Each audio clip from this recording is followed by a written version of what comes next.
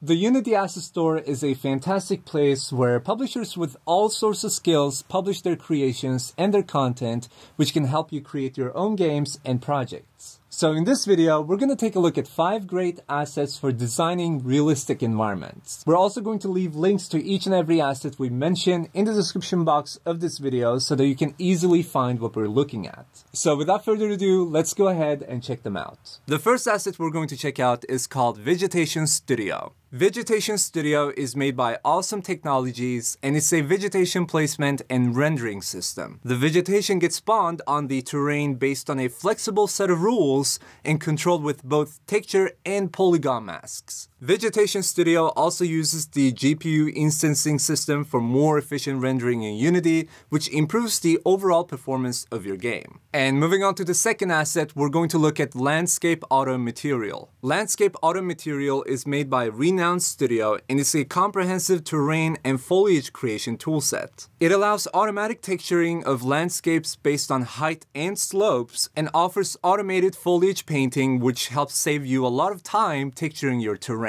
On top of this asset being an actual editor tool, we can also find high-quality forest assets with advanced foliage, including subsurface scattering, dynamic wind, and so much more, which you can learn about on the Asset Store page. We can also find a multi-foliage brush tool, which allows us to paint with configured groups of objects. And now, moving forward, we have our third asset called EasyRoads 3D Pro. EasyRoads 3D is a tool for building road infrastructures and for parametric modeling in Unity made by Andasoft. We can use EasyRoads to create unique road networks directly in Unity with both built-in customizable dynamic crossing prefabs and crossing prefabs based on your own imported models. EasyRoads also supports adding additional side objects. Examples include bridges, guardrails, fences, walls, power lines, tree lines, or any other type of geometry following a path alongside your roads. And moving on to number 4, let's check out Suburb Neighborhood House Pack. Suburb Neighborhood is made by Finward Studios, and it's a pack of 3D models to assist you in creating highly detailed residential houses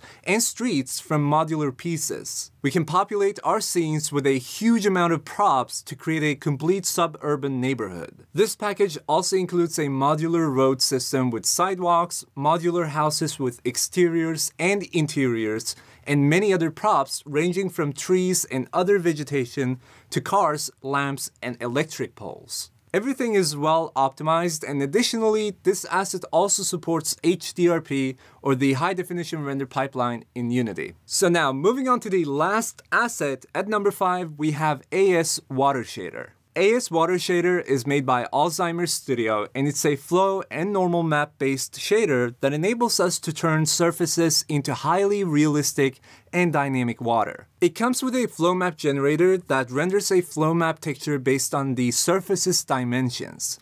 This generator automatically creates the appropriate channels in the flow map texture for the shader to use so that you don't have to manually do it yourself. This pack also supports rim textures, which creates an edge where objects meet the surface of the water. For example, foam at the water's edge. And those are our 5 great assets for designing realistic environments in Unity. If you have your own favorites, make sure to leave a comment on this video stating which ones you love and use the most so that we can share some suggestions back and forth in the community. Also, Unity ourselves have begun to create and release some first-party assets in our new series, Asset Store Originals. The first, which you should check out, is the Asia Pacific Common Residential Pack. It contains a large range of assets, including modular exteriors and interiors of Asian buildings, props, and vehicles, along with an already assembled sample scene. All the assets we mentioned in this video, including the Asia Pacific one we were just talking about,